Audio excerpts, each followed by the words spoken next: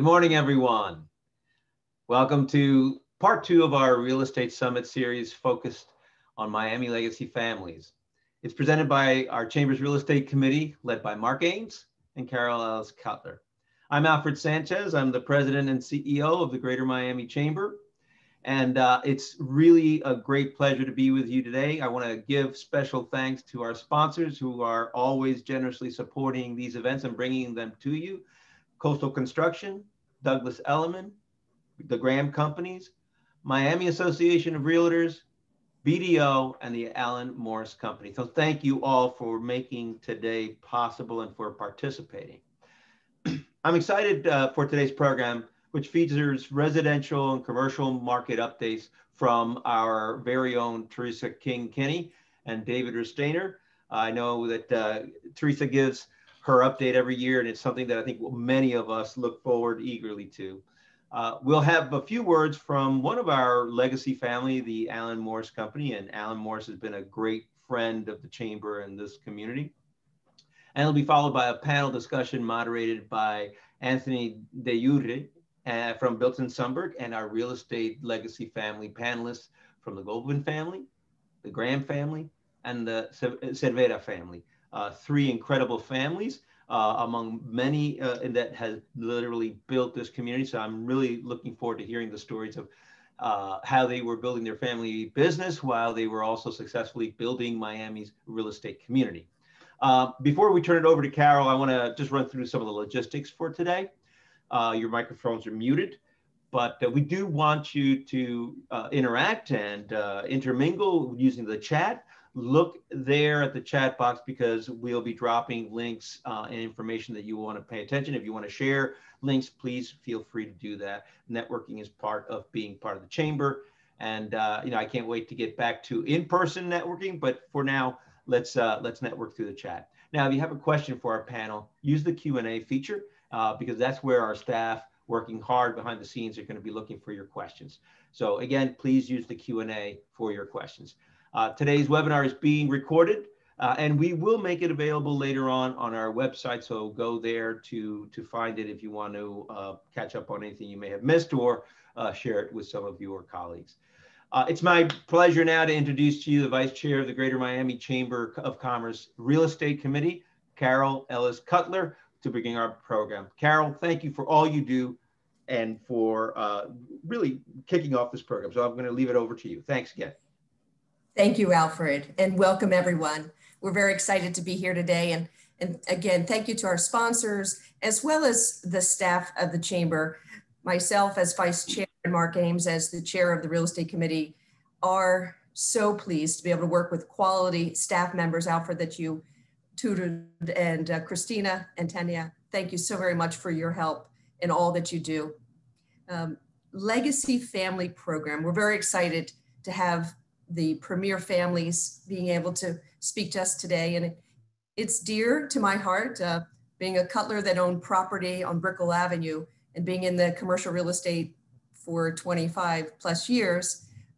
We are going to have an exciting program and I'm sure you all enjoy. It's my honor to serve as your vice chair. We have our goals conference coming up. So besides today, stay active with our Greater Miami Chamber. If you're not a member, we encourage you to reach out to any of us to become more active. And from all of us at CBRE, we are pleased to see the report come to the community from two of our leaders here today. And I know at our annual programs in real estate, we have always enjoyed this report that we'll hear first. And at this time, it is my honor to introduce to you for the first program on the residential forecast. And Miami has hotter than ever, so we're excited to have, at this time, I'm going to invite our presenter, Teresa Kinney, to present to us and take notes. There's wonderful slides, and this information will be available to you afterwards. And again, questions, please submit to the chat. At this time, I'm introducing Teresa. Welcome. Thank you so much, Carol, and hello, everybody. I'm excited to be here with you again to talk to you about the hottest market in the nation, possibly the world. So what I'm going to do is share my screen, and this presentation will be available afternoon today so that any of you will be able to view it and to use it at your convenience. All right, so Miami Association of Realtors is 101 years old, and we have been proudly serving this community. We are the largest local realtor association in the entire nation, second largest in the world, and we now represent 54,000 members. And so what we want to do now is go ahead and take a look at the Miami market update for 2021. Miami-Dade closed sales for April. I have to tell you, April was the highest April in the history of Miami Realtors and the MLS. So all property types, sales are actually up 151%. Single families up 83%, but look at this, condos and townhomes up 234%. I have to tell you, the last 2 or 3 months is the first time in a long time that condos have outpaced single family, especially with everything that was going on during the pandemic, where the move was definitely to single family homes. Now look at this, condos are back big time. Let's talk about luxury sales because the news is great. Rising for the 10th consecutive month, but look at these numbers. Over $1 million properties up 541%. Wow, that's amazing. Let's look at the mid-market sales, which are up also. Mid-market, we consider $400,000 to $600,000. For single family, it's up 119%. For condos, wow, 371% increase. So what's behind the surge in housing? Well, a lot. US individuals and companies moving from high tax, high density areas to South Florida. No surprise, you're hearing a lot about that. Low mortgage interest rates, pent up demand, all of those things are making a huge difference for us. And of course, the sunshine and Miami being Miami doesn't hurt at all. So let's talk about pending sales because that's an indication of what's going to happen with the market. The green line that you see here are the pending sales and the blue bars are the closed sales. So in April, pending sales are up 229%. Single family up 103, but look at condos and townhomes. What an amazing increase that is. So now let's look at dollar volume of all property types for April. Look at how that chart is going up. I love that. So for Miami-Dade County, the sales are $3.4 billion in the month of April. Month supply, way down during this last few months. We are down to 4.8 months average, but look at that. Single family is down to 2.2 months and condos and townhomes at 7.1 months. That's what we consider a balanced market, while single family is in a seller's market. And so here's a chart on months of supply by price point, and I'll have that available in the presentation so you'll be able to study that more. I don't have time in my 12 minutes to include more update on that. So our median sale prices, remember that all of that high-end luxury increase in sales that we have has an impact on the median sale price. But right now, single family median sale price is $515,000 with median price for condos and townhomes at $325,000. So let's look at who across the United States is looking at our market. So we have the top 10 there according to Realtor.com, but actually what it boils down to is Atlanta, LA, and Metro New York with a bullet. Seattle is also in there, but those are the top markets that we have looking at Miami. So let's look at international. Miami has been and still is #1 in the entire United States for international traffic. So people from all over the world who are searching Realtor.com for properties in the United States, search in Miami as #1. So 2021 market projections. Well, real estate is the bright spot. We are propping up the economy. High demand, low inventory, and low interest rates, and prices will continue to increase.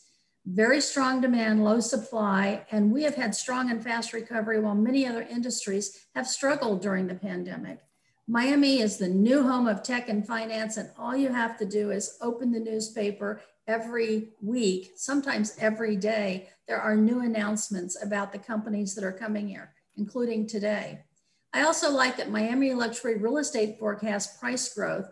We are tied for #4 in the entire world, according to the prestigious Knight Frank 2021 Wealth Report. Lots of other reasons people are coming here. Now, many of you know that the Miami Realtors commissions a study by the National Association of Realtors every year for international home buying. What we did this year, this last study, was to ask them first to ask about out-of-state buyers, because that's the huge story for Miami. International is still good, but the huge story are the out-of-state buyers. So look at this, New York with a bullet, 28%. Of buyers coming from New York. California, New Jersey, okay, and we consider New York, New Jersey, so that would actually put that at 38%. California and New Jersey tied for 10%, and then you can see the other markets that are moving here. So nationally on the study, the international sales decreased over the last 3 years, but still strong. In Florida, they decreased, not as much as nationally, and again, still strong. So what about Florida? Of the major US destinations for Florida for foreign buyers, I just can't get Florida out of my mind. Florida has been #1 for the past 12 years. And if you look at that chart, if you can see it, 22% of all sales internationally that come into the United States are in Florida. That's more than 1 in 5 of every international buyer buys here in our state. But the next chart is my favorite. Nearly half of all of Florida's foreign buyers buy here in our Miami region. And so we're at 47.3% of all foreign buyers buy in our region. #2 is Tampa, way down at 11. #3 is Orlando, and they're under 10%. So nobody competes with us when it comes to foreign buyers.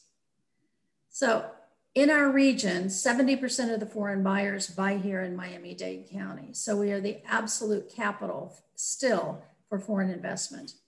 So even though the dollar volume also decreased here, it's still really strong. Let's look at the share. It's 32% of all of our dollar volume. That's a lot. When you compare that to, and 23% of all properties sold. So let's compare that to state and national. So we're at 23% of all sales. Florida is at 8% of all sales. Now remember, Florida is the #1 site for foreign sales, and that's at only 8%. And then nationally, it's 3%. So who's buying here internationally? Well, our top tier countries of origin are, I'll read them off very quickly for you, starting with #1, Argentina, Colombia, Venezuela, Brazil, Mexico, Canada, Spain, France, Italy, and Chile. Those aren't the only ones buying here. So your favorite country may have been in the top markets, it may be here, but you'll see that we have the most diverse buyers of any of the markets anywhere. Most of the buyers, most of the states are limited to the top 3 international buyers, not us. So here's the part that goes really fast, and it's the top 20 or so rankings for 2020 and 2021. What is it that people are saying about us? Where are we ranked? Are you ready? Go. Miami is ranked the most glamorous city in the entire United States. Miami-Dade County ranked #1 for most former Californians getting Florida driver's licenses. Those numbers are going to continue to increase. Miami is ranked #1 for the best city for foodies in America. Wynwood, #26, coolest neighborhood in the entire world. Okay, we have to include this. Miami ranked the sexiest city or second sexiest city in the world, depending on which one of those reports you want to go by. This is new. Miami is the naked gardening capital of America, really. Also, for those of you who'd like to note on your calendar, May 1 is actually Naked Gardening Day. Just a bonus there. Please forgive me for including this. When I saw it come through for the first time, I just had to include horniest cities. Number 3 is Hollywood. Really? Who knew? What's going on in Hollywood? Number 6, Fort Lauderdale. And it's really okay that Miami is 48 on this one. Next, South Florida is number 4 for top US relocation destination for Americans who moved during COVID. Miami ranked number 2, best US city for small business in 2020. South Florida ranked number 1 among US metros with largest migration changes for software and IT workers. Miami Beach ranked number 1 best market for home buyers, according to Realtor.com. Miami ranks number 1 in the US with the most racially and ethnically diverse tech industry. The Miami-Fort Lauderdale area is number 8 in the US for dollar value of deals of all of 2020, beating out Austin and Washington, DC. Miami is ranked among the top 40 most sustainable US cities. Miami commercial real estate ranked among the top 20 best places to invest in 2021. And look at this, Miami Lakes is ranked number 13 in the US for the best work from home cities. Miami-Dade County, number 8 among Movie Maker magazine's best places to live and work. And South Florida is the most popular destination for New York transplants changing to Florida driver's licenses. Miami ranked number 9 for best place to retire. We rank as the 5th most walkable city in the United States. We are the number 6 in the US for the most newer homes for sale. That one surprised me. Fort Lauderdale ranks number 4 for best cities with LGBTQ homebuyers. Miami ranked number 2 among top global cities to buy a luxury home in 2020, again, according to the Knight Frank report. It's been my pleasure to present this quick update for you. All of these by 12 o'clock noon today will be posted on miamire.com/market for you to enjoy. Thanks so much for allowing me to be here today, and I'm going to turn the program back over now. Thank you, Teresa. Wow, was that wonderful? If we were all in the room together this year, we would be standing and giving you another ovation. Wonderful, Teresa. And what a wonderful report on Miami, and a great shout out to Miami Lakes. We are very, very fortunate to have such a great city. If you talk about it too much, we're going to have that many more people move here, but we're pleased about all the reporting. So Teresa, thank you for sharing this. I'm also going to turn on my lights here. Sorry, guys. This is live. And at this time, we're going to now switch from the overview from the residential market into the commercial real estate market. And one of our fellow vice chairs in the real estate committee and very active member, we thank you for being continuing support of our committee. So at this time, for a commercial real estate overview, I'm going to welcome to the program David Restainer. David, you are on. Thank you very much, Carol. I am thrilled to be one of those realtors working under the leadership of Teresa Kinney. And as Alfred mentioned earlier today, it's definitely one of my very favorite parts of the presentation in the Real Estate Summit. My name is David Restainer. I'm the Managing Director of Commercial Real Estate for Douglas Elliman, Florida. Douglas Elliman's also a sponsor. Since 1911, Douglas Elliman has been in the real estate business, and Douglas Elliman's backed by a century's worth of insights and expertise, and we're passionate about delivering unparalleled experiences from sales, rentals, and new development, mortgages, and title insurance. Our agents are relentless advocates for the clients, and our team's tops in the industry. They have the access to the best, most reliable information, education, which allows them to expertly advise their clients. And so I thank you, thanks to the Chamber of Commerce for giving this opportunity to speak at the Real Estate Summit. This is my very favorite committee until I take over as the New World Center Committee Chairman at the end of this month. I am going to share my screen here. And this, I cannot say is a fantastic with the data. It's really compelling. And I think we know the story of why we all love Miami. And I don't believe that we can really talk about commercial real estate, we can't talk about commercial real estate much without talking about, which is really quite important, population. So I'd like to do that right now. And here's a little something that you may have seen before, and I hope that you can all see it now. It's a data analytics bar. So give me a thumbs up.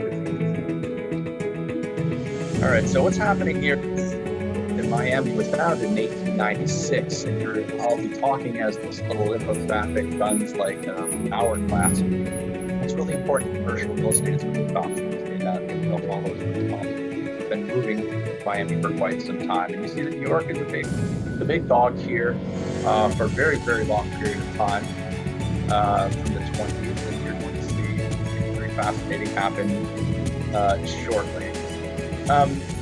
So when population moves, cities begin to grow, and Miami is very much reliant on a transfer of migration of people coming to our city. And it's many people also point out to as well, static population. And we also have the benefit of hospitality. And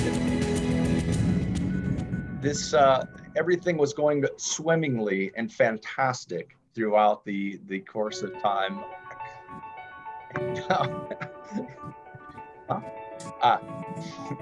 Sorry, my producer just whispered in my ear. Our population was moving at a very steady pace, as Teresa mentioned, the luxury home sales and all of the residential real estate was steadily improving, and then wham, there was a pandemic, which put the brakes on a lot of the commercial real estate business and had many of us very uncertain about what was happening. But it turned out to be good news for us in a lot of ways, in that Miami became more and more attractive for folks that were leaving other populations and moving to Miami, internationally and domestically. You'll notice now on our population chart that's running without me that Florida has now surpassed New York in 2014. Florida has become much, much, much, much larger place and destination to be. And one thing that I can tell you, spoiler alert, it pretty much stays this way. California, Texas, Florida, all the way through 2050. Population influx has been a main catalyst for commercial real estate, of course, right? And pandemic did have certainly had an impact on that. And I want to make sure that,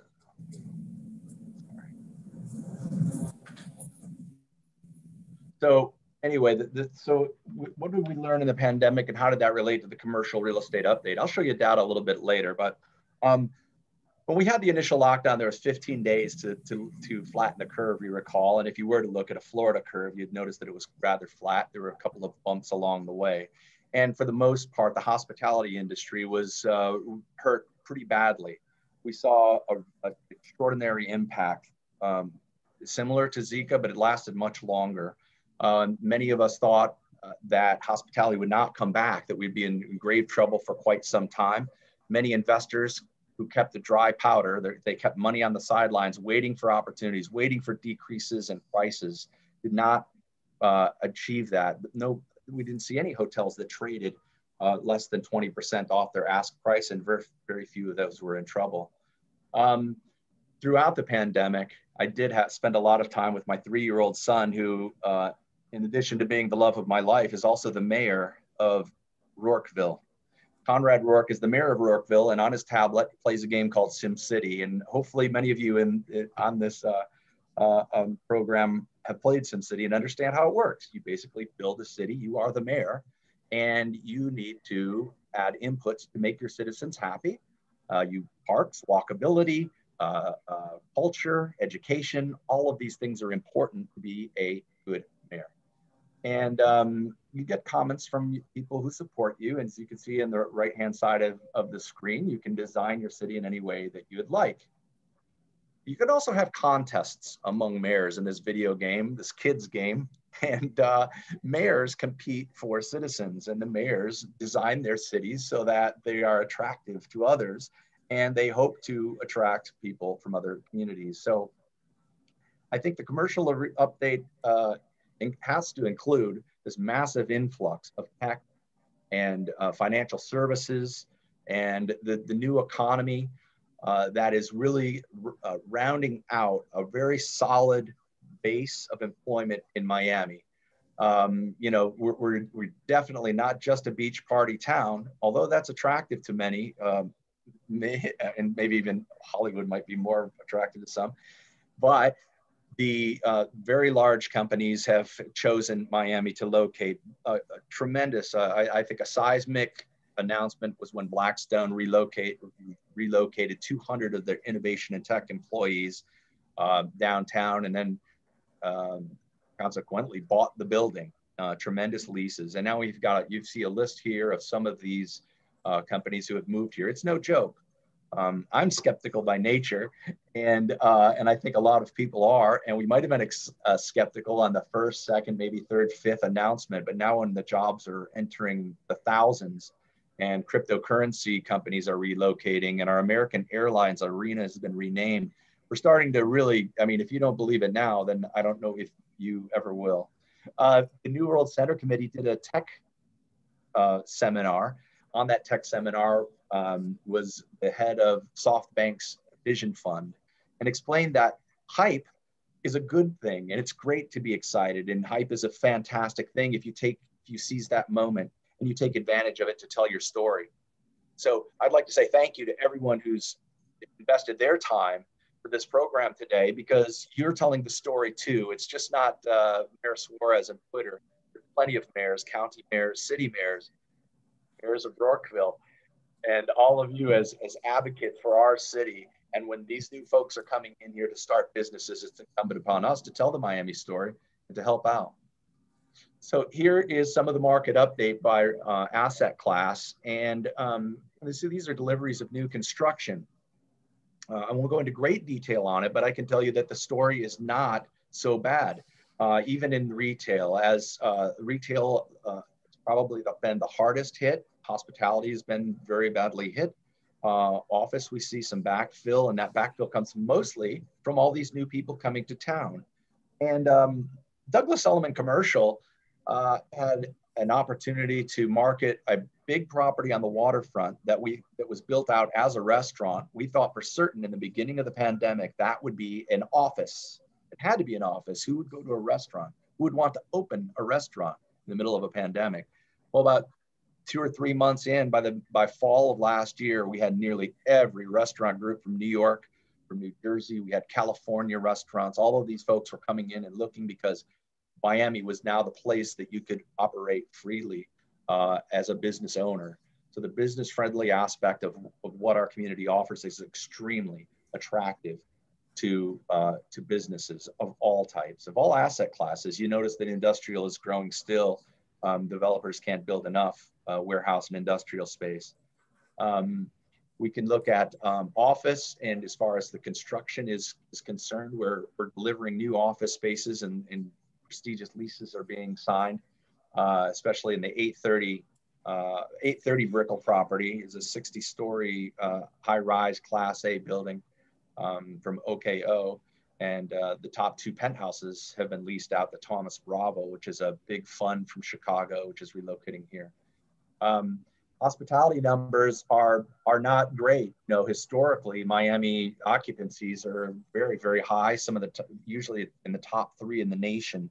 You know, we compete with New York and Hawaii, you know, and Honolulu for occupancy, and so at 48% on the over 1 year. It's low for us historically, but it's much higher than it is in the rest of the United States of America. Last month, that number was more like 73% occupancy for Miami hotels, which is rather extraordinary. The nation is still struggling at about 53% occupancy. Our ADRs are high compared to the rest of the United States of America. We're doing okay. And most hoteliers were rescued by the various programs offered by our federal government, the paycheck programs, and idle loans and things of that nature. which by the way is another great plug for the Greater Miami Chamber of Commerce, who within a few weeks launched into a program where they became experts, the staff became experts in helping businesses navigate through PPP and EIDL, and to keep these businesses afloat and to keep their employees employed. And I think that the great work by Alfred and company has been very, very impactful. So the commercial update is mostly great and at least good, and not nearly as bad as everyone thought. If you look at this chart, we remember Friday, March 13th is the day that most businesses shut down and sent all workers home. At least that was what Douglas Elliman did with 1,200 people and 24 offices. We all went home and tried to make sense of what was happening in this crazy new world. And the aforementioned programs offered by the government help our businesses stay afloat, keep people employed, and keep them active. So things started to recover. And by fall, it looks like, you know, things were back, the economy was back to stable, when at first we had no idea what was happening, I think, frankly. So what could go wrong? Well, as we speak now, you can see that the far right side of your graph, inflation is starting to take hold. We're starting to see that construction costs are skyrocketing, and we're running into we may run into some rough water ahead on that issue. But the great overall news is that I think that our vaccination rates are high, people are healthy, we're stabilizing very much with something that was an extraordinary shock to our system. And I think we all banded together and we made it through. So I want to thank you very much. Thanks to the sponsors for Coastal and BDO, Graham companies, and Miami Realtors, of course. I'm really looking forward to the rest of this program. It's going to be fantastic. So thank you all very much.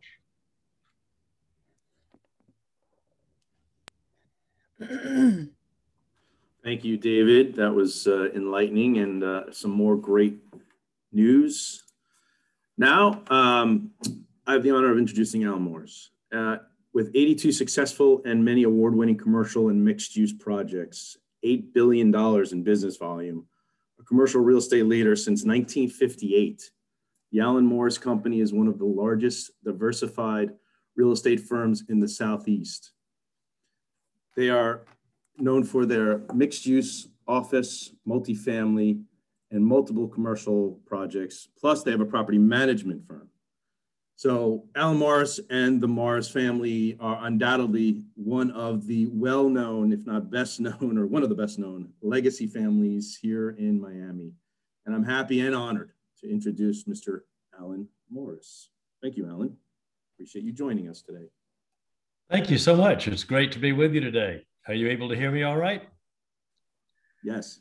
Wonderful. Well, we are in full swing at the Alan Morris Company these days, and I'd love to have my son and my daughter join me for this today, but they are very busy in launching our new developments right now. We have a big statewide development meeting going on right now in our offices, and acquiring new hotels, which we're also actively doing.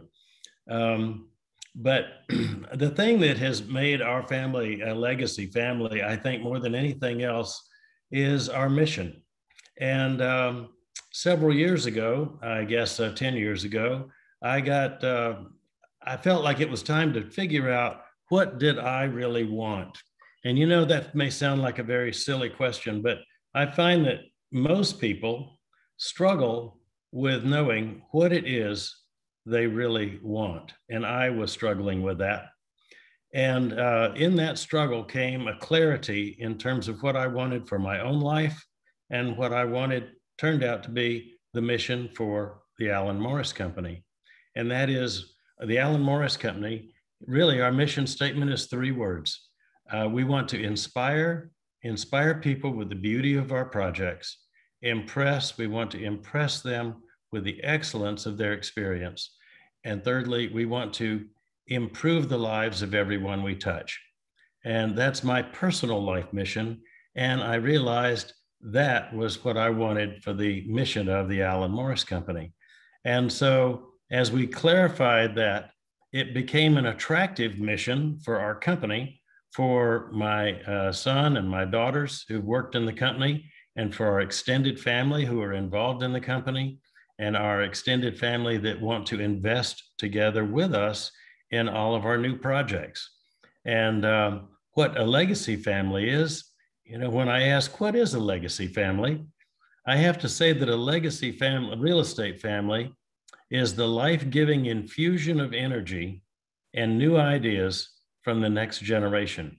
For years, we were a company that built net leased office buildings. When I took over from my father, I started building multi-tenant office buildings and made them more interesting, more impressive, more tenant-oriented. And one of those was the Alhambra Towers that we developed 21 years ago now. And that building is in Coral Gables and has won 10 awards. In that building, the Alhambra Towers, we've had the privilege of being a market leader, but it was a big risk. So what is a legacy real estate family? It's where the life-giving infusion of energy and new ideas comes from the next generation. And how does that happen? I think it happens with clarity around your business mission and your personal mission. And that mission connected our family, business, and our team members in the company was something that everyone could embrace. And the result of that is the next generation of award-winning office buildings, multifamily apartments, condominiums, hotels, and now we're also building and buying hotels. We've just purchased a hotel in New Orleans. We are purchasing a hotel this month in Miami Beach and buying hotels in Savannah and developing hotels in Orlando and Atlanta, with a hotel under construction in Atlanta right now. So we're very bullish on the future of the hotel business in certain markets and certain types of hotels. And where do we do this? And where is our family involved in this now?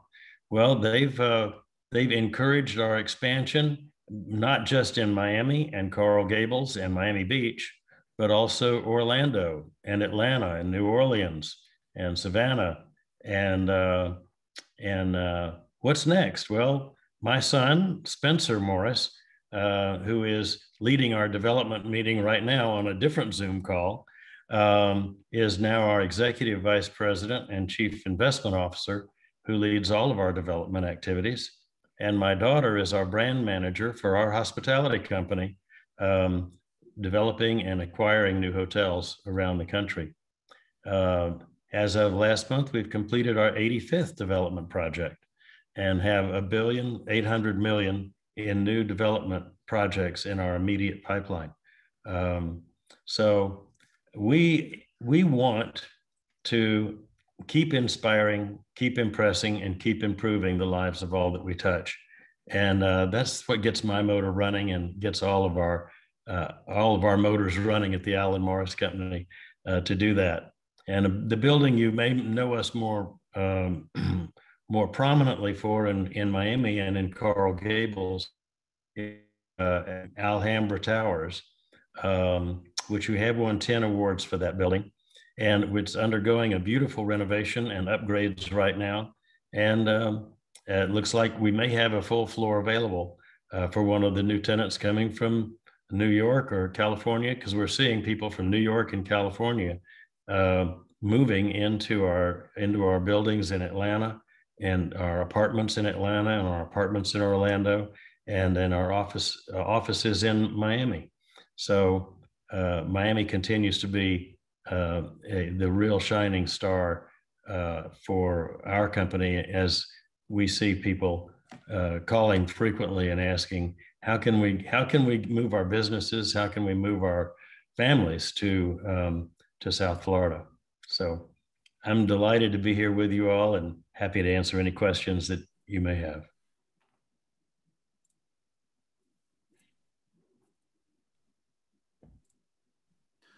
Great. Thank you so much, Alan.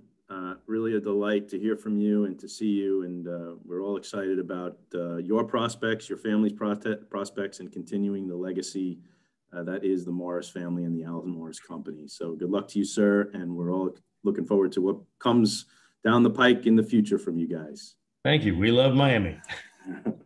That said, as a chairman of the real estate committee for Miami Beach Chamber of Commerce, Greater Miami Chamber of Commerce, sorry. I also have the honor of being a sponsor, or Coastal has the honor of being a sponsor, and I just want to make some remarks about Coastal. So Coastal Construction and the Murphy family have been building throughout Florida for 5 generations for over 50 years. We've built over 60 hotels and resorts in excess of 7,000 keys. We've also built more than 12,000 residential units, and that's including apartment complexes, ultra luxury condos, student housing, and rental. With over 400 team members, Coastal's pre-construction and construction and post-construction pros are just unmatched in expertise, and we're consistently delivering solutions to the most complex project challenges here in Florida and obviously in Miami. We're currently building, or we've built, some of the most premier projects in Florida, including things you're driving by on a daily basis, like the Plaza at Coral Gables, Porsche Design Tower, Fendi Chateau, Four Seasons at the Surf Club, Four Seasons Hotel and private residence in Fort Lauderdale, the Faena House and Faena Hotel, SLS Hotel, Mr. C, Coconut Grove, the Addition by Marriott, the St. Regis Bal Harbor, Armani Casa, Paramount Miami World Center, Luma at Miami World Center, Kioba at Miami World Center.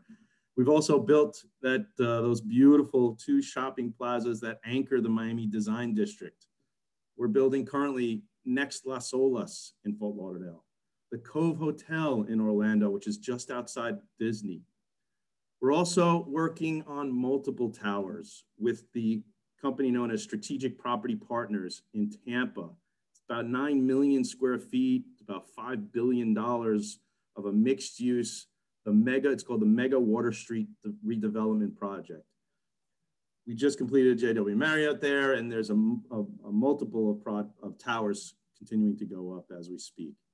We're proud of our diverse construction portfolio in many market sectors, which includes projects from complex towers to intricate renovations. We do adaptive reuse.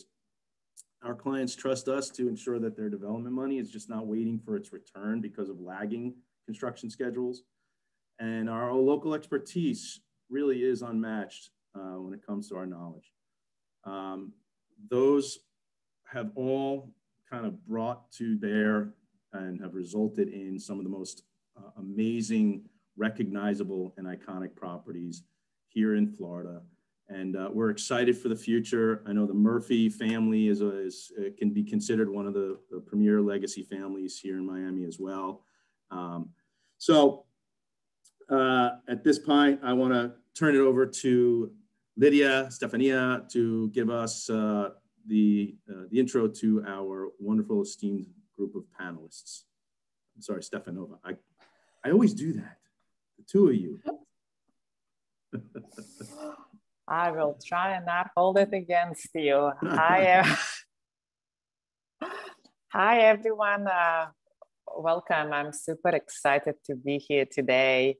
My name is Lydia Stefanova. I am a CPA by day, and I specialize in providing auditing and accounting services to real estate companies, like the many great companies that are in attendance today. With that, it is my greatest pleasure today to introduce the panel, which is the reason why all of us are here today. And it's a great panel, a friendly discussion of some of the greatest families that have shaped Miami's real estate landscape.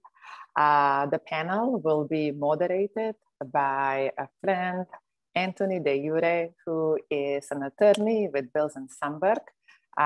He specializing in land development and government relations. And he will be having a discussion with Jessica Goldman Srebnick, who is the CEO of Goldman Properties and also the CEO and founder of Goldman Global Arts. If you were listening to the presentation that Teresa Kinney just did, she gave a shout out to Wynwood as one of the coolest neighborhoods in the world. I don't remember the ranking. I think she said number 26. I would say it's probably top 10 for me, but I'm biased as somebody who calls Miami a chosen home. Goldman Properties is known for transforming neighborhoods all over the US, Miami Beach, Soho, and Wynwood, and many others. I'm sure I'm forgetting some.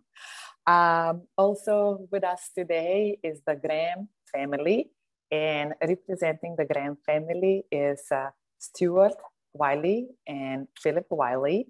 The Graham family has really shaped Miami Lakes. And again, going back to what Teresa was saying, Miami Lakes was named the best place to live and work. How cool is that? Great job, Graham families. And then the last family that will be joining the panel today is the Cervera family. It is one of the premier marketing and sales real estate companies who specializes in sales of luxury buildings here in Miami. And we will be joined by Alicia Cervera Sr., and then her daughter and her granddaughter, Veronica and Alexandra.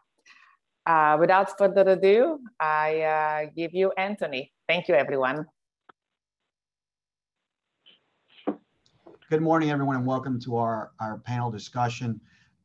We are very, very lucky to have with us some of the folks that Miami would not be the place it's known for today. Some names like Goldman, Graham, and Cervera, without which the story of Miami would be completely different.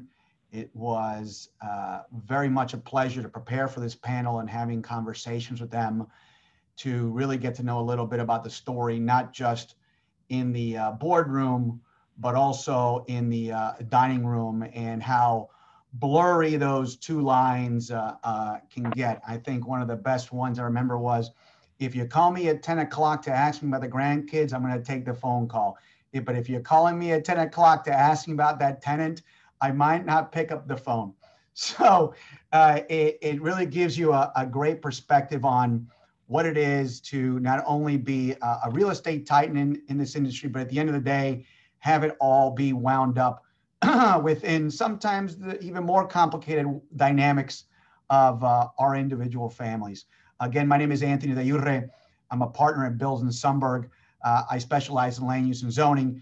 And when people ask me what that is, in particular, my mother-in-law, who still doesn't understand it, I just say, look, developers, I represent them, and they say, what can I build? How fast can I build it? And how do I navigate the approval process to get it done? And then just because it was Alan speaking, I do have to say, I have his book here. This is his 50th anniversary book from when the company turned 50 years old back in 2008. And a lot of people don't know this, but they developed Dadeland Mall, which is right there. And it was originally called the Road to Nowhere. I'm pretty sure nobody would call Dadeland Mall the Road to Nowhere today. But it takes, again, another example of a visionary that's required to make Miami what it is today. Look, each of these families, the Graham families, Cerveras, and the Goldmans, have had their own unique paths to get here and to get to the next generation. And I want to start off with the concept that kind of just evolved organically in one of the conversations, which is there's a pool in front of you, and the pool is the real estate business. Are you getting pushed in? Are you getting pulled in? Did you jump in head first? And when you got there, was it the shallow end or the deep end? Jessica, because you're on my top left, I literally feel like the game show host right now with maybe The Price is Right or the squares. So Jessica, I'm going to go with you in the upper left-hand corner. Tell me about, did you get pushed or pulled, and did you jump in head first into the pool? Well, thank you very much for having me to begin with. And, you know, speaking about family legacy is really one of my favorite topics to talk about because it's something I'm really deeply passionate about. But to answer your question, I chose to get into the pool. There were definitely times where I felt like I was pushed into the deep end and I had big cinder blocks on, you know, wrapped around my feet, and I had to swim real hard to kind of keep my head above water. But I definitely chose to get in that pool after sitting on the sidelines of, you know, watching what was happening in the pool for many years. And I've been in that pool for over 24 years now, and really happy to be there. Now I remember the name of the game show. It's Hollywood Squares. Right. So, so we have one for Jessica jumping in the pool, and their Cervera family. I have what I see are 3 generations. Jessica's, to be correct, is a second generation. The Cervera family we have in front of us in one screenshot, 3 generations. And Stu and Philip, we're talking about now 4 generations at the Graham Company. But since we have 3 in one room with the Cervera family, I'm going to go with them a second. And now that you know, Alicia Sr., who is, I think in my description here of her bio, I have to get it out there. Alicia Sr., you are described as the, let's see here, the queen of Brickell. And so I would imagine that you're also the queen of the family. But I want to hear, maybe you, without interruption, and they're in front of so many people, the truth.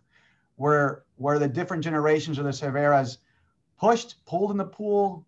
Tell us how that evolved. It's your turn, Bob. Well, I am much more a sea person, not a pool person. And I will tell you that when I went to the sea, one of the things that I always tell my daughter and my granddaughter is they have to watch the waves, how the waves are moving. And you have to learn when you go under the wave or you go up the wave and you jump. And in Miami, you know, if you know the real estate in Miami, it's always in a wave mood. It's like that. And I enjoy very much participating in this growing of the city. I arrived here in 1961. I am 91 years old, so I have been through a lot of changes.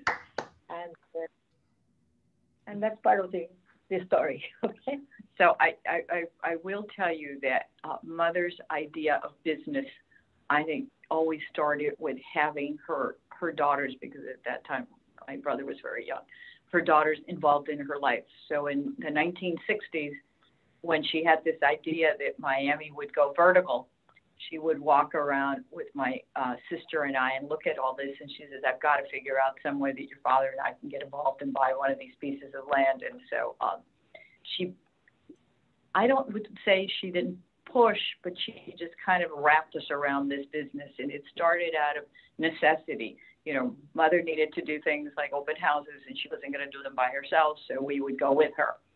And that evolved and evolved.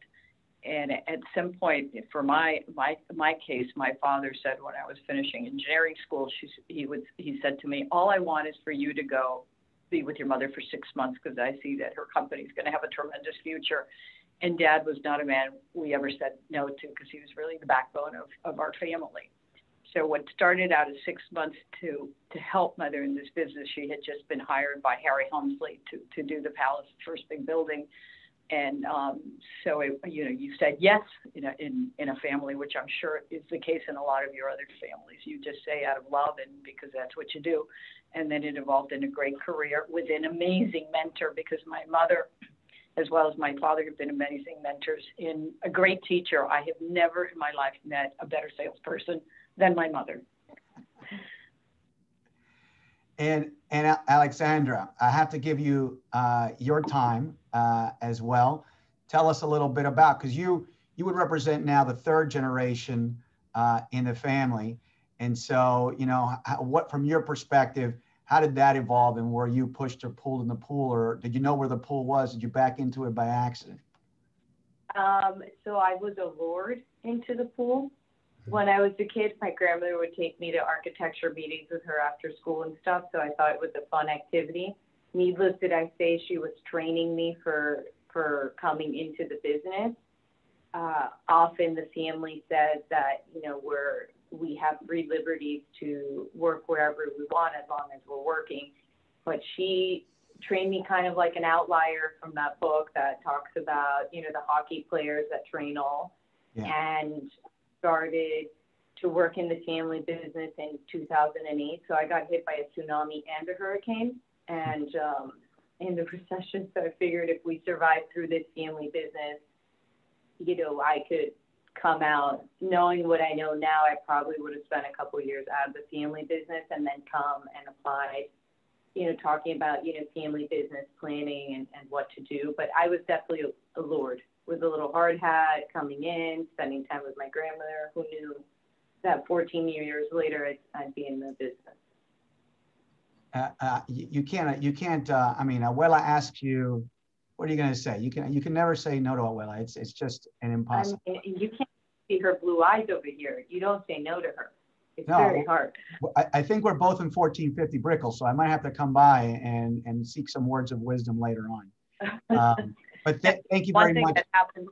Go ahead. I'm sorry. One thing that happens with generations is, I think when you've been in a country for a while, as we have, is that our third generation has a lot of background in actual real estate. Alexander went and got a master's degree at Columbia in real estate in development. My sister Lisa and I were different. She has a psychology background. I have an engineering background. So, but I think this third generation has more backgrounds in actually our business. And they bring new things like family planning. I have a streetwise. Yes, you are very streetwise, Mom. So that's a great segue into the Graham family. So we've gone from Jessica being the second generation, and now the Cervera family in its third generation with Alexandra. Turn it over to Stu and Philip Wyllie. You're in now your transition to the fourth generation, which now starts expanding a little bit into cousins and a little bit of an extended family, which we can touch on later on. But you know, Stu, you married into the Graham family. You told me about your phenomenal relationship with your father-in-law. But I wanted to hear from both you and Phil about how you ended up getting in the pool, if you got pushed or pulled, and the unique perspective of marrying into the family as well. I'm sure is one that folks are interested in. Yeah, I think I would have to say I was somewhat pulled. I had been in the business for 15 years. I was happy doing what I was doing, and was invited to lunch with my father-in-law, my brother-in-law, and you know, next thing I know, they were suggesting that I come work here. And I remember telling my wife that the last thing I was ever going to do was go to work for my wife's family's business. But that was over 30 years ago, and it turned out to be a great decision. You know, proud to be here, proud of what we do. And as you mentioned, we're actively trying to figure out how to move from the third generation to the fourth generation. You know, we started in, it was 1932. So we're coming up on almost 90 years. You know, we have our main business here in Miami Lakes, but we also have a lot of agricultural businesses outside of here, and dairy and cattle and various other things. But yeah, you know, it's been a great experience. I'll let Philip tell you whether he thinks he was pushed or pulled. So. Yeah, I would say I probably more along the lines of jumped in. I've been immersed in the commercial real estate industry, having both my dad and mom work at the company. So every dinner and, it was some sort of business was talked about. So I was always around it, always was interested in it, and really was pretty much knew from the day I went to undergrad, kind of the path I wanted to take, and pretty much followed it. You know, obviously nothing ever goes exactly as planned, but I definitely would say that I jumped in willingly and enthusiastically. So there wasn't a father-in-law involved, sitting you at the mafia style table telling you this is how the world's going to work? Not at all. Not at all. Okay. Stu, thank you very much for a lot of those stories that we had on background preparing for the panel.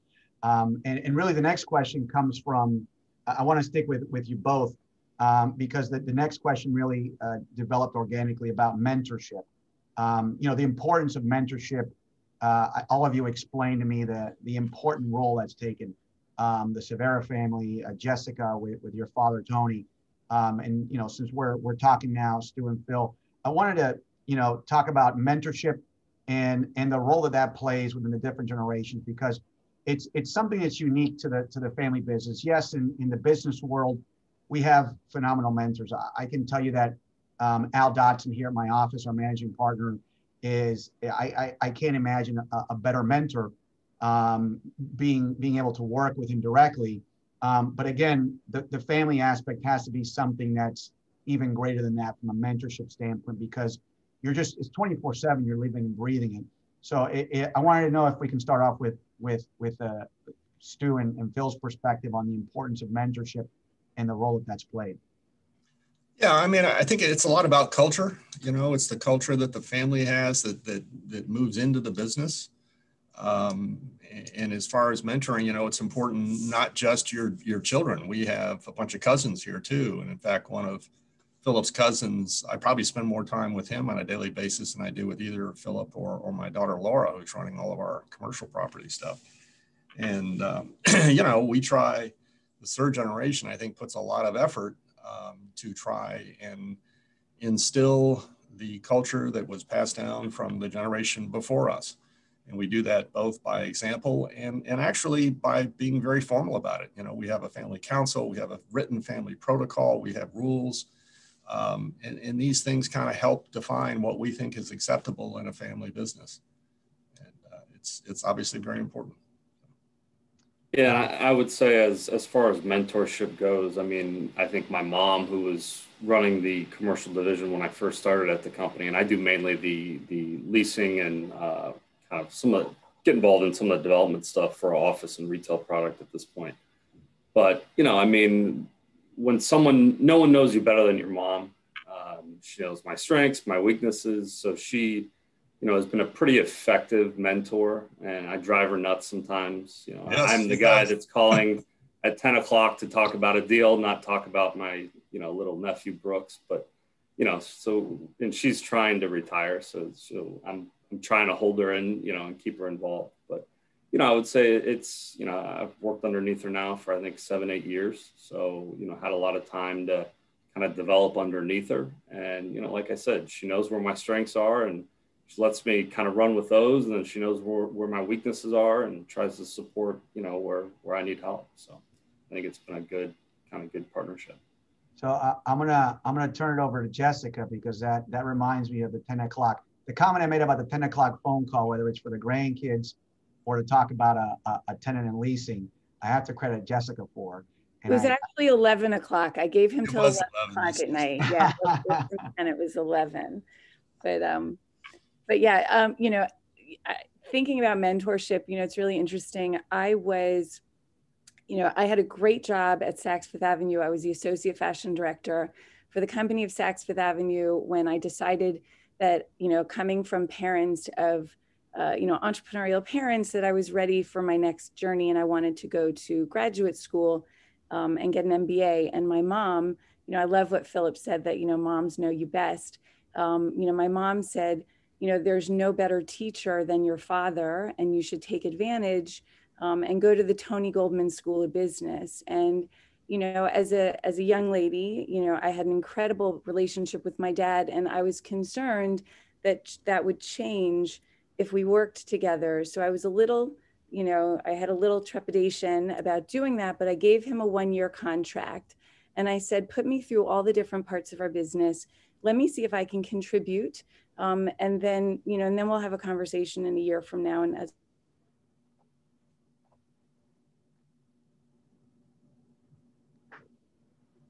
Did everybody freeze or just Jessica? I think just Jessica. Jessica, you're back. Don't worry, you're back. I'm sorry.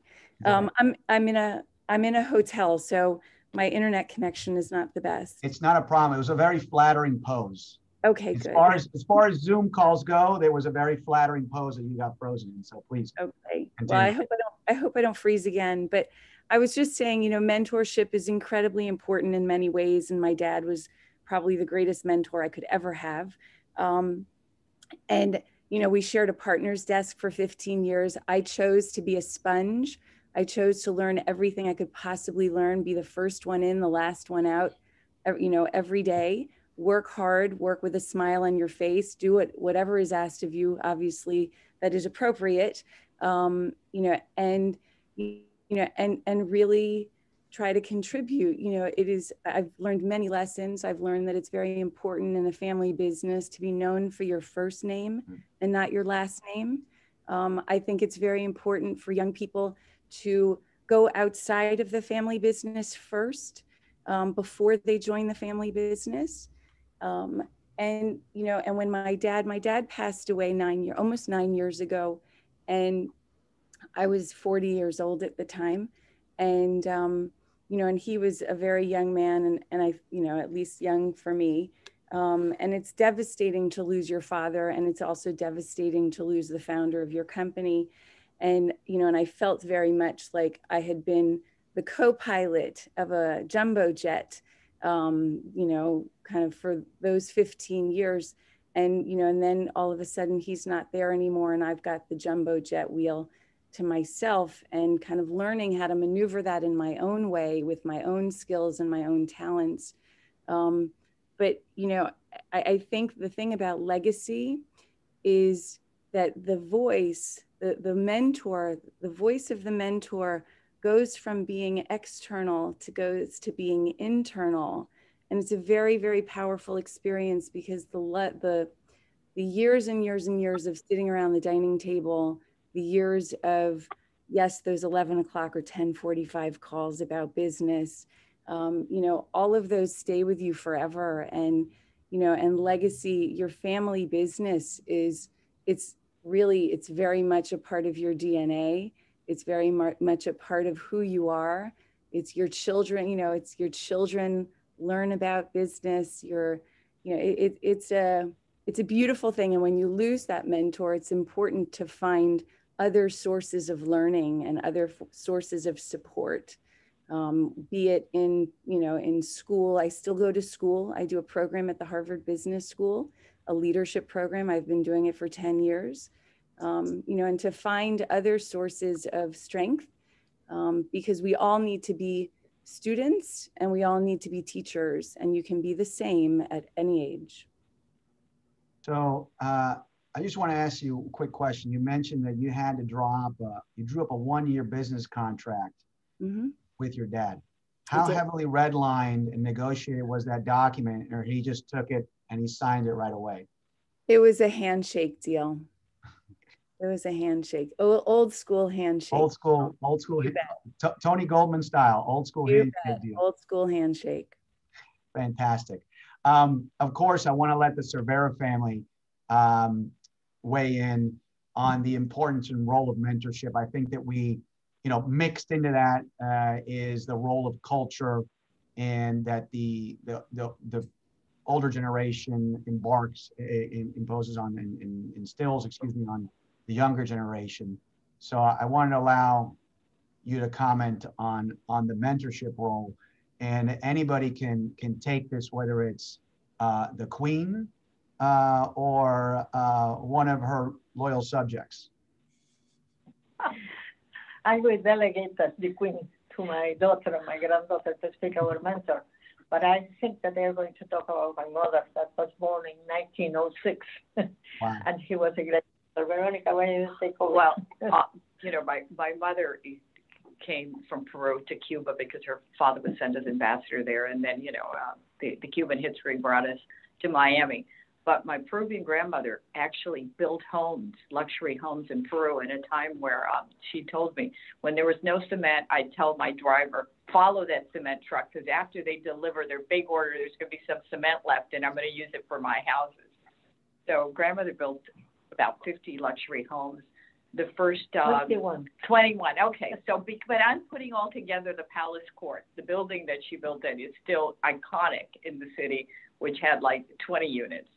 So when all of this happened and we found ourselves in the United States, it was grandmother who kind of came and mentored and mentored and mentored. And so it comes from the grandmother in the ability of always providing a need, a niche, see what the market needs and provide that need. And then followed through by my mother, who she only accepts the best work. So if you are If you work for the company, you're expected to deliver the best. If you are related to my mother, you are going to get that 11 o'clock or 5 minutes to 11 o'clock call to make sure everybody's right in the household. And there will always be something about business. And she takes nothing but 100% of the best. She expects you to, to know exactly what's happening in the community, what's happening in your household, et cetera, Mom. So I always tell anyone when I walk into that office, if you think I'm demanding, I'll send my mother over to spend the day here. That's phenomenal. That's phenomenal. Alexander, did you want to weigh in on being the one that's the beneficiary of the most generations of mentorship and culture at this point in time? Yeah, and the 11% success chance of the third generation succeeding in a family business.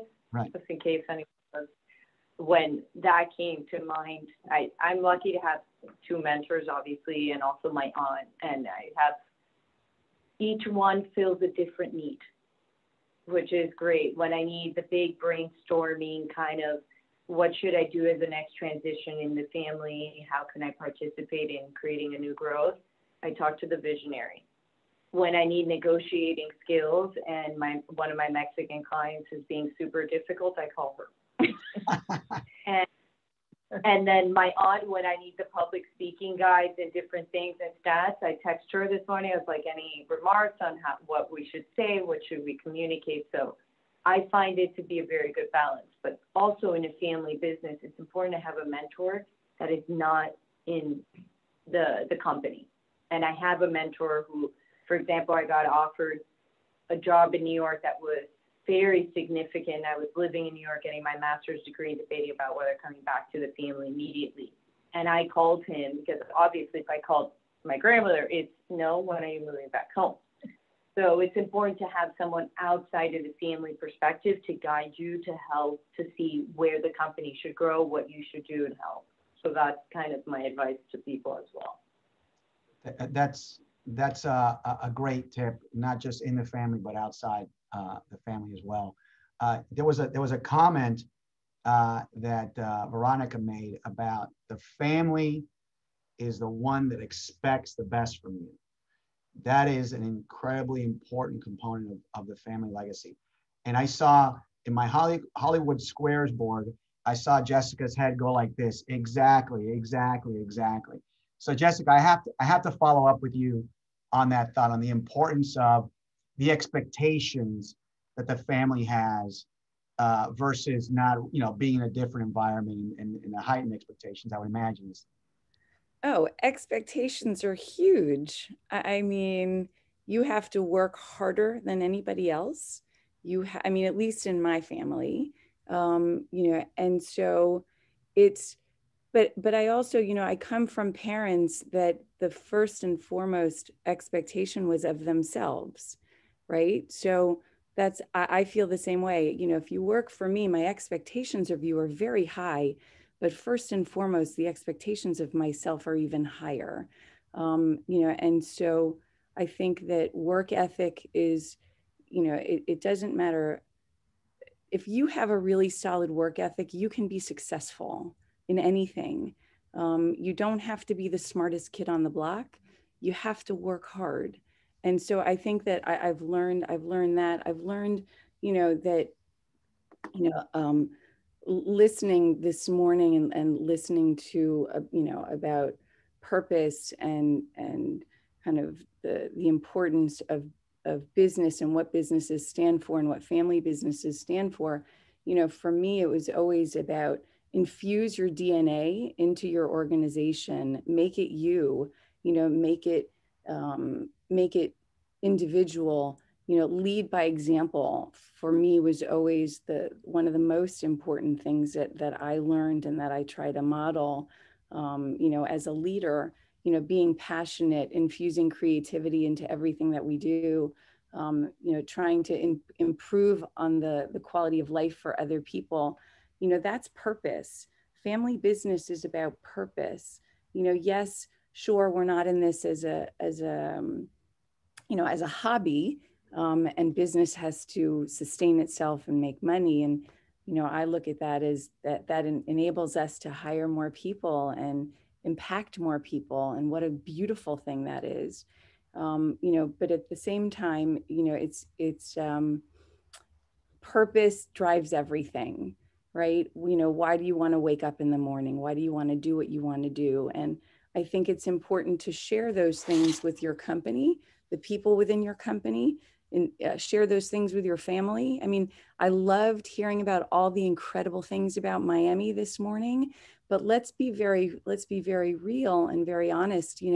We've had a horrible year. Everybody on the planet has had a earth-shattering, devastating year.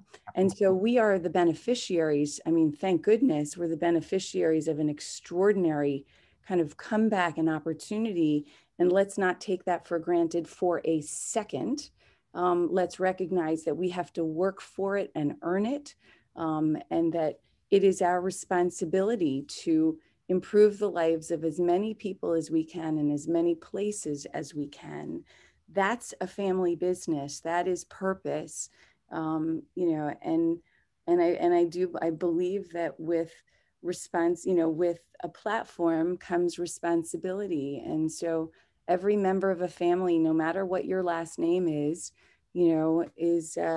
has a responsibility as a family member to their community.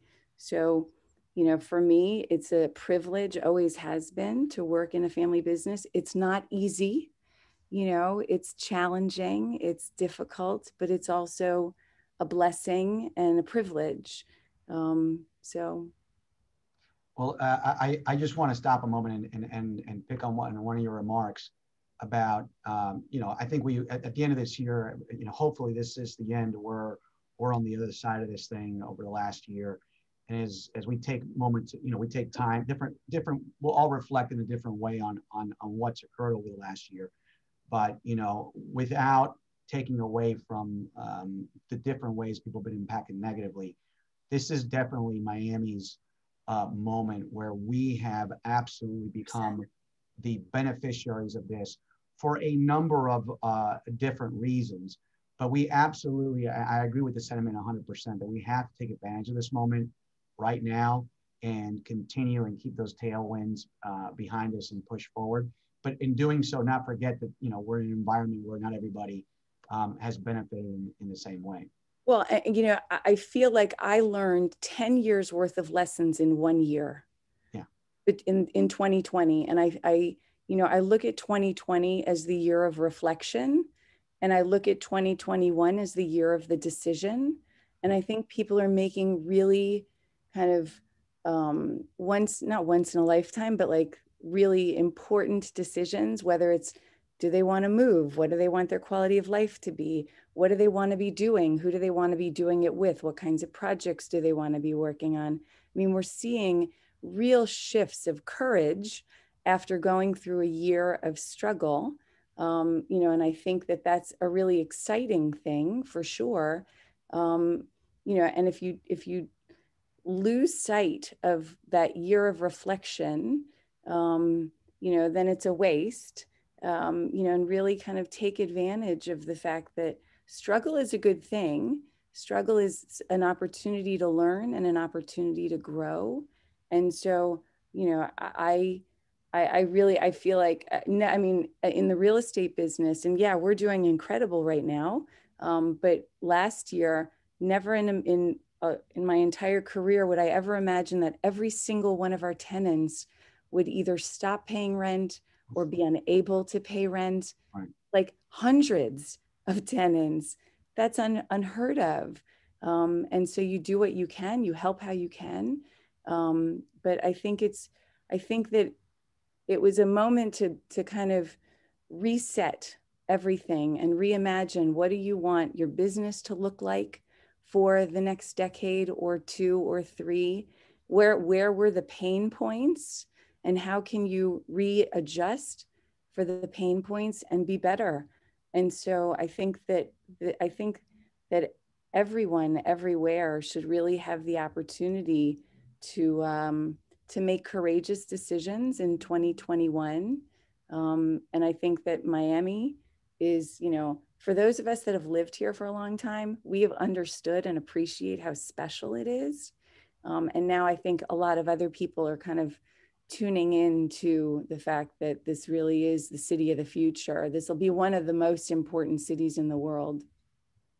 I mean, I have to pick up on that with the other panelists. This is where you kind of go off on a tangent a little bit, but I think that you just hit the nail on the head about kind of when this thing started, we were staring at the abyss and we didn't know what was staring back at us, what it was going to look like. And I have to imagine that for legacy families, if I could call on the Cervera family for a second, you know, as a legacy family in so many generations, and I want to let Phil and Stu weigh in on this also.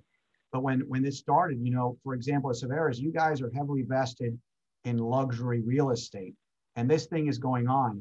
And it's not just, oh, I'm an employee, I'm going to go pack up and something will happen and, you know, we'll figure it out. I mean, this is the legacy. This is the family. This is, you know, ingrained into your DNA, as Jessica said. You can't change, and you have to be all in and committed to this. You know, talk to us a little bit about, you know, that onset in the abyss and where you see the future right now. Well, I don't want to give you any PTSD, because I mean, thinking about it, reflection's good, but I don't want to have anybody hyperventilate, because we were in a very precarious position. But look, you know, for perspective, Cervera Real Estate's listed $6 billion of pre-construction inventory in the last 5 years. 80% of it released inventory has been sold. You know, that's the story of right now. It's hot and it's moving, and there's not enough inventory there, as we saw. But before that, you know, there had to be some moment of pause and reflection on the legacy, I would imagine. Well, you know, Miami's an ever-changing city, because if it's true that today a lot of the market is coming from the United States, from within our own country, if you take out the Latin American factor in Miami, you're going to be at a loss, because the newspapers are all talking about the client from within the United States, and they stopped talking about the client from Latin America. Mm-hmm. But if you look at the numbers in the city, the Mexicans make a tremendous percentage of our buyers. They just don't make the newspapers. And if we're looking today at the elections in South America, there's going to be a critical election that's going to be determined in the next few days, because the Peruvians had an election yesterday. And why is Peru so important to us? Well, among other things, Peru is the second producer of copper in the world. And it is strategic that Peru not become leftist tendencies, that Peru remain a place where business can thrive and a democracy can thrive. So Miami has always had different waves, and where it's important that we pay attention to all of these waves, we also have to pay attention to the infrastructure of our city and how it's constantly evolving and how it can handle all of the people that are coming in. You know, I just returned from New York. I was in New York for a couple of days, and I've always loved New York, but I felt sorry for New York. I mean, I didn't expect it to be great, but I didn't expect it to be in the condition that I found it the last few days that I was there. I came back to Miami, and this morning as I was driving to the office, I said, my God, how fortunate to be able to live in this wonderful city where we can do so many things. And we take it for granted that our city is such a clean city. The air is so great. It just runs. And I thank our mayor and our government for having a city, because business, if it's not supported through our government, just doesn't work. But I see Miami in a very positive light. I see Miami as having attracted always the top talent from everywhere in the world. We have been leaders in style and in architecture for a long, long time. So, I tell everybody, when you come to Florida, please leave the ideas that make your state very unpopular and unhealthy for business. Put them in your state and come look at what's made Florida a great place to live and a great place to thrive. I think people have also come to realize the value on a per dollar square foot, as everyone likes to talk about, how Miami is now more urban, as well as suburban combination and the affordability for most people. And often they talk about one of the things, having lived in New York for a couple of years, is that it's not affordable to live and to work in Manhattan as it is in Miami, because we're also a driving community. So when you think Miami is still relatively affordable compared to any other CBD in the country, comparing to Chicago, LA, as well as New York and Boston.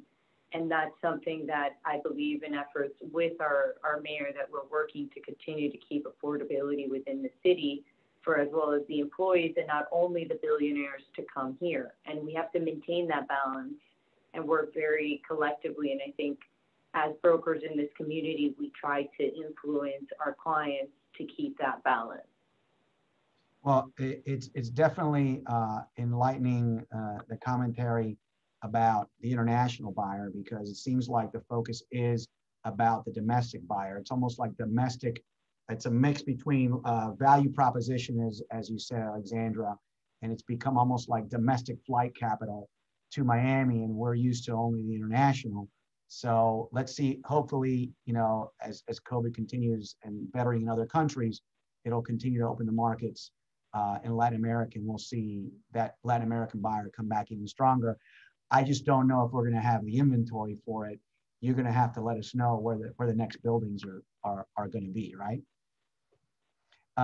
Stu and Philip, you know, looking out multiple generations after this, you know, what has been an opportunity for you this past year for the family and the legacy? Obviously, you guys have, I mean, I don't even know how much land you have, but I'd have to imagine that you're right up there with FP&L and the Catholic Church in terms of land holdings. So you have to have a very long view on your investment strategy. But if you can give us some insight on you know, how you weathered this and the unique nature of the legacy, and then where you see the horizon in the future. You're right. We don't sell. We never have. So we do have a lot of land. We have a fairly significant piece outside of Miami Lakes that's entitled that we will be, I think that'll be more the next generation. But I was really interested to hear what Jessica was saying about last year. I think it was very insightful, and it got me thinking, you know, how it impacted us. You know, my daughter, who was gradually moving into the job that my wife had had for 45 years, all of a sudden, overnight, had 400 tenants on top of her, and she had to deal with them, and doing it remotely with all of her people out of the office. I mean, honest, thank God, I don't think my wife and I could have done it the way as well as she did it. She had the skill set, you know, she's a bright young lady. She was just her technical abilities to do what she did. But I think Jessica said it was a 10-year education. I mean, she came up to speed in a hurry. You know, it wasn't pretty and it wasn't fun, but I think she's the better off for it. And you know, it's pleasing. I think we had 400 tenants. I think we entered into 80 some odd, you know, deferral or whatever agreements with those tenants. And of those tenants now, they're probably 85% current. So we're all working through this together.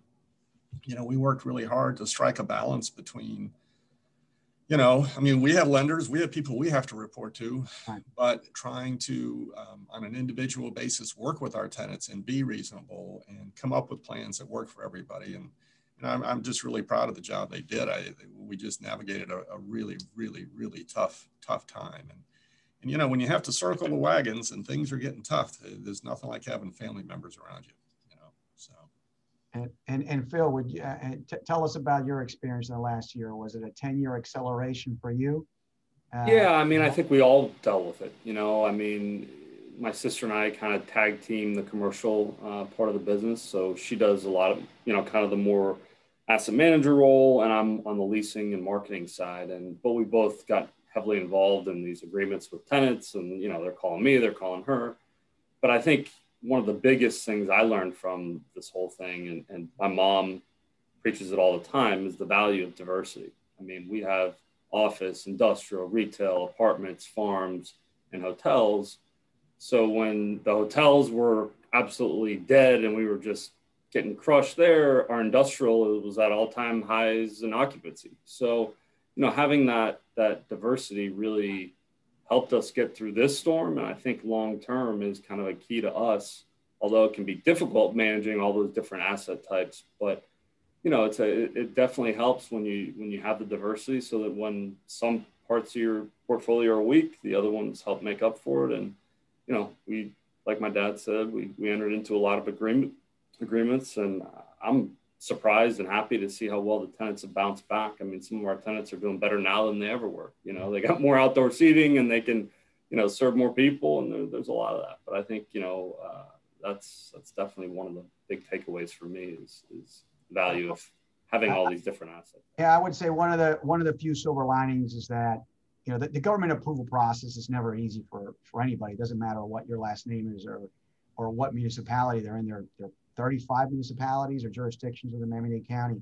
And I guess one of the silver linings was, you know, seeing more flexibility baked in and their willingness to do things to help F&B and hospitality and allow outdoor seating, which never made sense to me. Why don't you allow, you know, we live in a world where we have this incredible commodity that nobody else can buy, which is our weather. For the love of God, let us have more outdoor seating. And forever and a day, they never let us do that. And now finally, it seems like it's here to stay. And that's just one of the examples of how, you know, we're in the future going to be impacted by COVID and many little small wrinkles going forward on the next projects. Jessica, I wanted to go back to you a second because I had a note here from our conversation we prepared for the panel. And you made a comment about how difficult COVID was from the standpoint of just not being an employer, but it being the family and almost like an extended family with a lot of the people that have been with you for a very long time, and some difficult choices that you had to make going through that. And obviously you learned a great deal, and you know the next chapter is still to be written, but the chapter we're in right now is very positive. But I can imagine that was uniquely challenging being part of a family business. Yeah, you know, something that Stu said kind of resonated with me about his daughter. And, you know, in times of crisis, you really see what people are made of, and how family is so critical. I mean, my husband, who is, you know, I'm happily married for 20 years, and he's one of the most brilliant human beings I know. We would not have gotten through this without him. You know, he jumped in and, you know, and literally it was like an all hands on deck kind of an experience. And I think, you know, to what you're saying and what we spoke of a little earlier, you know, there was this balance between empathy and survival. Right. That's how I looked at it. You know, it was empathy and survival. And we had a lot of staff members that have been with us for a really long time, and they do become family members. They know your children. They've watched your children grow. You know their children. You know, you've gone through the goods and the bads together. And so, you know, but at the same time, you have to survive to live another day. And so, you know, as a family business, we've always gone about on the premise of a marathon mindset. We are not sprinters, we are marathoners. We have patience. We are, you know, we're thinking about 50 years, you know, in advance, and 100 years and generations. And so it was a really, really painful thing because, you know, there were people we had to let go. And I cried at the dinner table. My kids saw, you know, they saw the struggles, they saw the weeping, and I hope they never, ever forget it. I hope I never have to do anything like that again. You know, and that was probably one of the worst experiences of my, you know, really of my life, forget about professional career. But, you know, it's also, you know, if you recognize also that, you know, that there will be light, you know, there will be a new day. And I think that we're seeing that with, you know, with the increase in business, with the increase in employment. Now it's hard to get employees, you know, and that's a struggle. And, you know, that's a, you know, call it a benefit, call it a struggle. I mean, you know, these are all, we're all having to learn how to be very, very fluid. And so survival and empathy, you know, as family businesses, we have very big hearts, which is a really beautiful thing. And that's what people want to be a part of. They want to be part of something that they know what's the word? I'm forgetting the word. They want to know what the family stands for. And in times of challenge, what will they stand for? And so, you know, my hope is that the Goldman family, the Srebnick family, you know, has deep integrity and a deep work ethic. And we will always do whatever we can to do the right thing. But yeah, it was an experience that I'm all the wiser. And I hope I don't have to go through that one again. I think that everybody on this board on this panel will echo that sentiment that hopefully, you know, we've been through a lot in the real estate industry, especially here in South Florida. You know, I think Alex mentioned that she came out of school in 2008. I'll check my diploma, but I think I graduated law school in 2004. So I didn't get that much of a runway either before we ran smack into that great recession. And then just when you think there's nothing that can ever get to that level of DEFCON red alert, all of a sudden, you know, we run into COVID. But again, can I make one comment though? Because I learned something that really changed my entire mindset from 2020 to 2021. And it's to lean. I have my pen. I'm taking a note to this one. Lean into discomfort. Lean into it. Don't be afraid of it. Lean into it. That's, you know, like find the courage to be uncomfortable. It's okay to be uncomfortable. And when I did that, I wasn't afraid of like the challenge, or I wasn't afraid of, you know, look, I went on a big roller coaster the other day. I've never done that before. It was terrifying, but it was like also freeing. So I'm just saying, lean into the discomfort and don't be afraid of it. That's when the greatest change happens. I mean, I'm going to run out of ink pretty soon on all the phenomenal advice that I'm getting here. I feel like this panel has been, you know, an educational experience and all the wisdom from all three of your families and companies. And as we wind it down, we have 5 minutes left. I wanted to just, you know, I couldn't close the panel without asking for some little anecdotes, if I could, from within the family dynamic. You know, if you have a good story, you know, where it's uniquely, it's unique to the family business because, you know, there is an incredible blurring of the lines between the boardroom and the boardroom table and the dining room table. So I'm sure that there's something that really sticks in your mind. And since I have all three Severa ladies in all three generations, they can combine quickly to give me at least one good one to start with.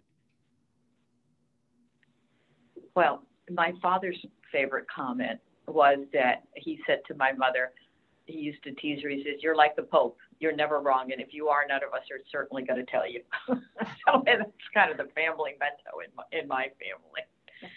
So, and we're, you know, it's like family can be lots of fun. We talk about things when they're difficult, but I've heard it from all of you. Family is tremendous fun. And my parents always had a situation where it's great to disagree, but it's greater to be a family. So that has always kept all of our legacies. And I, for instance, enjoy a lot my niece. I think she's a hard worker. She has tremendous ideas. She and her husband just made me godmother to their child, which I thought was wonderful. So we can laugh about our mistakes. We're always there for each other, and it's okay to disagree. And when we can't disagree, then we can't have conversations. And the new generation, I'm sure, has plenty of stories about us. Well, yeah, I have a funny story I always tell about Mom when we're training like a new sales team for a project. She goes, "You have to dress the part. If you're selling a $5 million apartment, you need to look like $5 million. And I was starting just very, very in the beginning before officially, like in 2008, like in 2007, I got my real estate license. I was doing certain things. We were still faxing contracts, just to put it back there. So I came in for a minute. I was still in college. I'll never forget, in a yellow t-shirt and white shorts, going to the beach. I came into the office for a minute to fax the contract so no one could see me. My mom looks at me. She's like, well, I don't know what you're wearing, but we have a meeting with a bunch of Italians right now. You need to come into the meeting. I was mortified. The most handsome, like, Italians, very well dressed, like impeccable, and I'm in shorts and a white t-shirt and a yellow t-shirt. I will, you know, those things kind of in a family business. She's like, you're gonna figure this out later, and this is never gonna be repeated. I'm like, yeah, got it, very clear. So, you know, that's a funny kind of incident in the office. We always, despite when we disagree on things, we work very hard to get back into the middle of it. And I think having 5 of us brings a healthy balance to supporting to bring us always back together. And as my grandfather said, it was my divine right to keep everyone, you know, on the same platform. Those are fantastic, fantastic stories. But were you able to close the deal in the t-shirt and sneakers? Or? Yeah, and on top of that, I tripped over the filing cabinet while I was walking over, so I was bleeding. Well, and the guy in the glass table goes, by the way, you're bleeding. I was like, great. I mean, that sounds like great Hollywood material. You might have to sell that story. Yeah, so that's always how I tell my staff. I'm like, always dress for the part, just because I've had that experience myself, and I think it makes it more relatable for our staff to understand why and how. Yeah. I have a funny story also.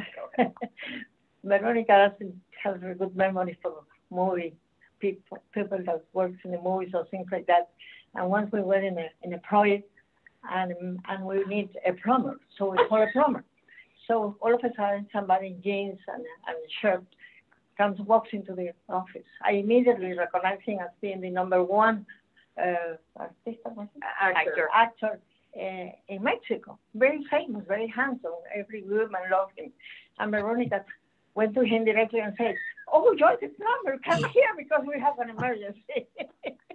I could never forget the face of that man. You know, of course, he didn't bother in the project. But I got the plumbing issue taken care of. Yeah, I was going to ask. I wanted to make sure you got the plumbing issue taken care of. She hasn't. I mean, he walked in at the right time. I thought he was the plumber. I needed help, and off we went. Well, it's important to be up to date in everything. You know, who is the best tennis player? Who is the best golf player? It's very important to have knowledge in our profession. Well, those are phenomenal stories, and again, thank you very much for all the insight and participation and words of wisdom. I wanted to go to Stu and Phil to give me a good anecdote of what it's like to work within a legacy family in the real estate world, and then last but not least, we'll go to Jessica. Sure. Well, as the developers of Miami Lakes, you know, we lived in Miami Lakes. Philip and his sister Laura were raised here, and one day he was a little guy. I was driving him home from school, and he said, "Dad," he said, "do you and Mom have $1 million in the bank?" So that's kind of odd. And he said, "No, son, we don't have $1 million in the bank." He thought about that, and he said, "Yeah, I guess that's right." He said, "Because if you had $1 million in the bank, we'd live in Weston." So, just to give you an idea of kind of try to keep him below the radar, but that was it. But I would tend to disagree with that comment. I mean, Weston, that's north of that county line, and north of Miami-Dade, we all know is well, he went to school at American Heritage, so all of his buddies lived in Weston, I guess it was. That's well, I'm sure that he got the last laugh being part of the family and all the great things you guys have done here in Miami Lakes and the greater Miami area as well. So thank you very much for joining the panel. And then last but not least, Jessica. You know, at some point, I would love to write a book called Lessons from a Father to a Daughter. And I hope I get the opportunity to write that book. I've learned a lot from being a part of a family business. I've learned that it's really important to live a life, or I wish to live a life that my family would be proud of. And I think if you know, if family members kind of take that to heart, that have a lot of great family members and a lot of great family businesses. So I do try to live a life that my family would be proud of, that my dad would be proud of, and my mom. You know, there are a lot of lessons, you know, very important to be respectful of each other in a family, to be patient with each other, to be loving, and to also to be yourself, because I'm not my dad. I'm not my mom. I'm not my brother. I'm very different. I have different points of view. I have different, you know, we're all different. And I think it's really important to embrace the differences. That's not always easy to do. You know, and I've learned a lot of things about, you know, be known for your, like I said, be known for your first name and not your last name, but also be known for your intelligence and your work ethic. You know, that's always something that's been very important to my family. And my mom taught me something at the age of 13 years old, and I'll never forget it. She said, if you can stand up to your father, you can stand up to anyone. And it's been very, very good advice. And I did stand up to my father when I was 13 years old. And, you know, and we used to call him the tornado, because he would kind of come into the office and he'd whip everything up and then he'd leave. And then we'd have to pick up everything afterwards. But yeah, you know, when you come from a very, very force of nature kind of founder, force of nature father, you know, it's important to find your own strength to be able to stand up to that. And if you can do that, which I did, you know, I have no issue standing up to anybody. So it's and doing so with grace and kindness, you know, leading with the hand and not the hammer. So yeah, that's family business has been an amazing journey. Well, tomorrow's my daughter's birthday. She turns 8. So that gives me a couple of years still before we have that face off. But you know, I really call me. I'll give her some tips. I think she's doing fine on her own. But listen, I think that this panel discussion has been phenomenally enlightening for myself, and I hope for everybody else that had the opportunity to participate. You know, it's just a unique situation to be able to speak to families that have made this city, talk a little bit about our real estate, but more so about what makes the family special and the different lessons that you've learned. And to do that, each of you has had to really open up, you know, and let us see a little bit behind the curtain. So I want to thank you all very much personally and on behalf of the Chamber for allowing us to do that. I think there's a short Q&A session that I wanted to turn it over to Stefania after that. So if there were any questions or comments, you can shoot them over. And if not, then I want to turn it over to Stefania, who will be providing closing remarks. I'm not seeing any questions right now. So I just want to, again, one final time, thank you all for participating. I think, I mean, I can easily tell you this has been the funnest and most enlightening panel that I've been on, because normally we're talking about dry real estate stuff. And I think that we hit what we needed to hit to talk about COVID and the opportunities, and really having the foresight of a 50-year plan and the concept of the marathon. And Miami is in a great, phenomenal place today.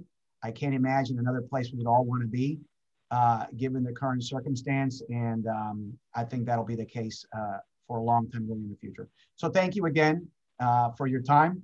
And now I'll turn it over to Stefania, and somebody with much more technological prowess than me will somehow magically handle this.